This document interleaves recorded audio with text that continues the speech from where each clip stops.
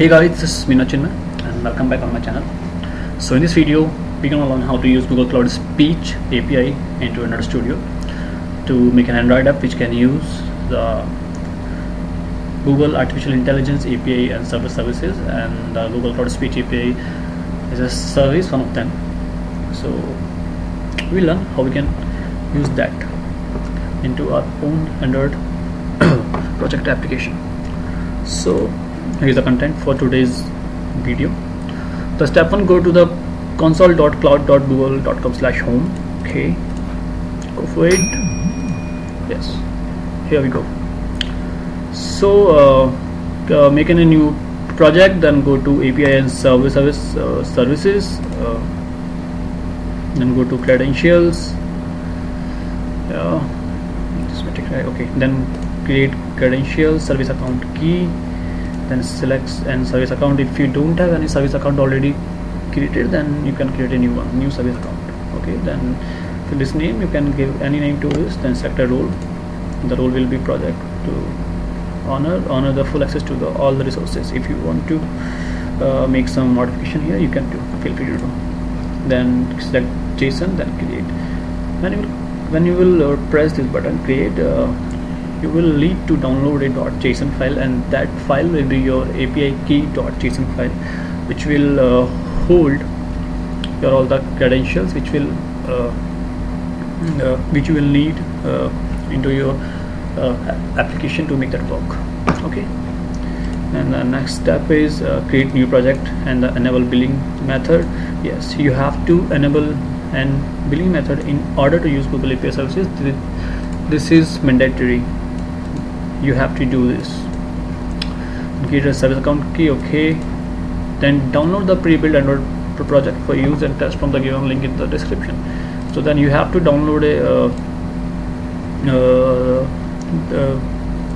this thing from here, and I will provide the link in the description. Then go to the speed after download, then go to speech, and this is your project. So download this from here. After that, open the project in the Android Studio. Okay, open the project in the Android Studio, and please don't mess with any of these files for now. In the next video I will definitely show you how you can use this Google Cloud Speech API or this project into your own Android Studio project, and then how you can make this work into your project to make things much better and to do new things with this. But for now, this is a testing project to test how Google Cloud Speech to Text API works in Android. So at least for now, please don't play with these files. And if you want me to explain the whole code in this project line by line, then please let me know in the comments. Or if you have an issue with any of the code line and with with anything in the whole video or project, then please let me know. Feel free to ask me. Okay, and the next step is to copy the .json file in the Android Studio in raw folder. I will show you how. Okay, so